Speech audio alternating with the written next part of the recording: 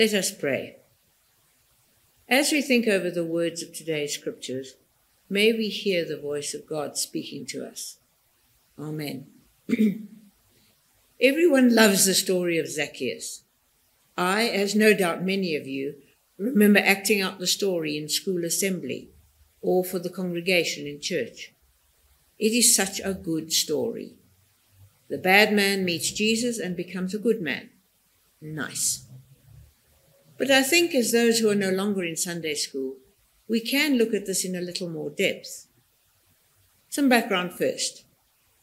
Jericho was an incredibly wealthy area. Its weather was suitable for certain kinds of agriculture, and the production of sweetly perfumed balsam and its dates were exported all over the known world.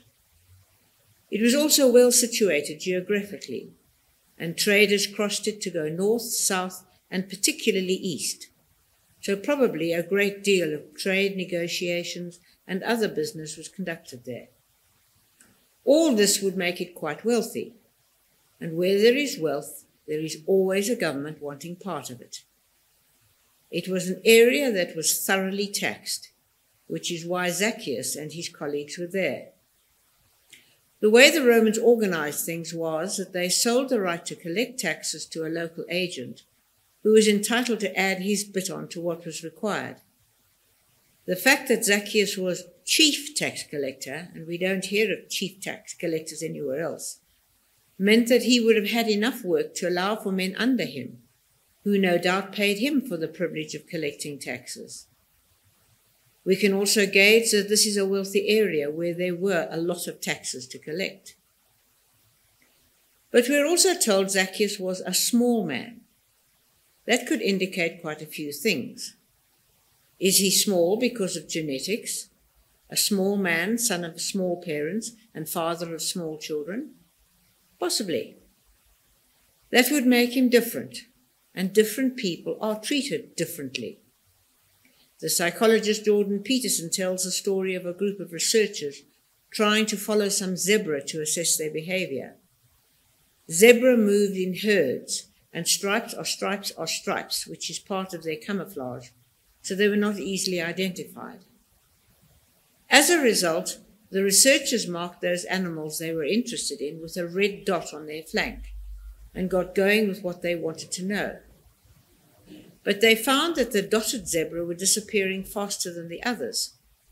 Eventually, they worked it out. Lions and cheetah don't hunt looking for the biggest or the easiest prey to catch, but they aim for the most noticeable. Difference is the key. So Zacchaeus was different. Can you imagine a lifetime of bullying and missing out on dates and never being allowed to be anything except a very small man? He could well have become very bitter. But there are other reasons why people are short. We have a member of this congregation who works amongst the starving, poverty-stricken families in the troubled parts of our continent. And she has spoken about the stunting of physical, mental, and emotional growth of so many of our children who don't have enough to eat. If this is what affected Zacchaeus, you can imagine that he could well have grown up determined never to be hungry again, and the money he made was security against that fear, a fear always at the back of his mind. We don't know what his background was, but we can presume that he was a chief tax collector.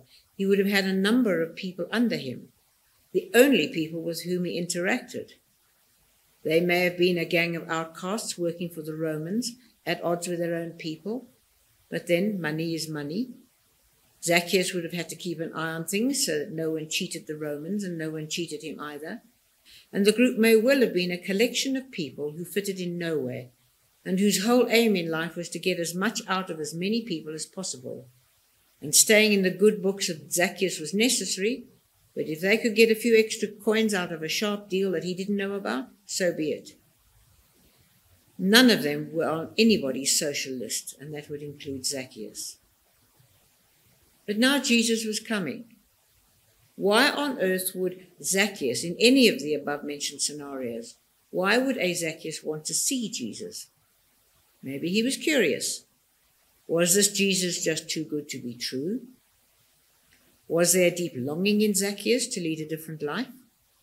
We don't know. But it seems that the crowd would not let him through to the front, most probably because crowd control in the modern sense didn't exist.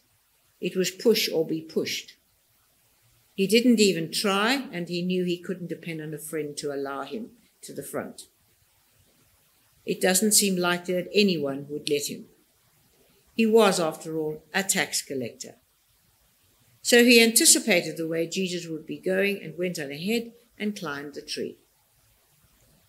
Jesus came and stopped below him, called him down, announced that he, Jesus, wanted to have lunch with Zacchaeus in Zacchaeus' house that day.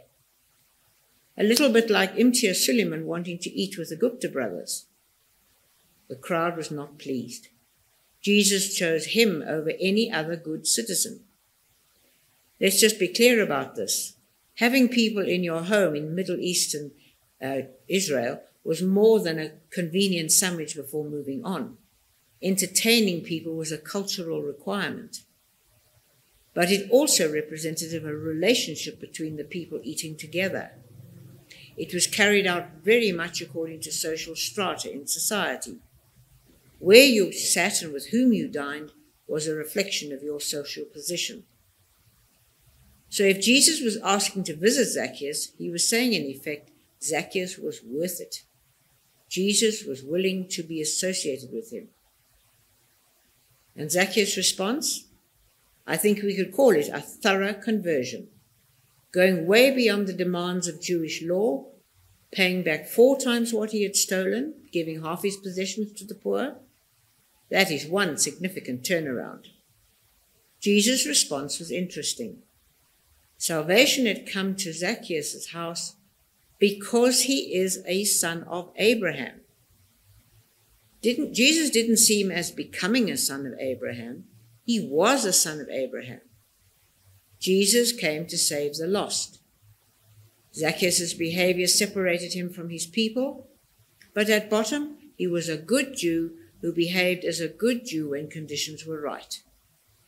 All the alienation of previous years disappeared because Jesus treated him as a friend. Our modern world has become very disparate. Woke culture, which began as an overt assertion against racism, hidden and otherwise, has been extended to include all aspects of cultural life. And you can become cancelled just for being different. Freedom of speech is under threat everywhere, and the Ubuntu of which we've always been so proud is looking a little too threadbare in places. We are becoming afraid to speak out, and afraid to be identified with a group that may not be safe. Governments worldwide do have departments which work conscientiously and well, but the public manifestation of government at the moment are of bodies which are either ineffective, totally crazy, or downright wicked. There is little we can look up to with respect, and few people are heroes to act as role models for our young people. Confusion reigns, and we tend to lock ourselves in our own little rooms to keep ourselves away from what's going on out there. But Jesus sees what God created. We are and always will be God's creation, people for whom Christ died and whose purpose is to live as one people in the body of Christ. In today's Thessalonians reading, we hear Paul praying for the people of that church, that God may make you worthy of his calling, and that by his power he may bring to fruition your every desire for goodness and your every deed prompted by faith. Paul is saying that the goodness is inherent and wonderful deeds are prompted by faith in the God who believes in God's people. With Jesus coming to us as we huddle hidden from criticism and discrimination in our various safe little trees, we know he will see the good that is in all of us. His love will make us loving, and we will reach out beyond the boundaries that separate us. We are one with Christ, and no amount of exclusion, judgment, or cancelling can alter that. All the crazy, inept, evil governments that make us despair are full of people that Jesus wants to love and to bring the best out of. If Jesus looks into the deepest part of our souls and the souls of everyone else in our community, he finds incredible beauty. Let us respond to that assessment of us and be so loved that we cannot help becoming lovable and loving too. And then let us look at one another and regard everyone, no matter who they are, as the most wonderful being God ever made.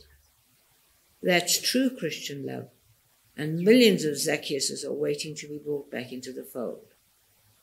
Let us be truly the body of Christ. Amen.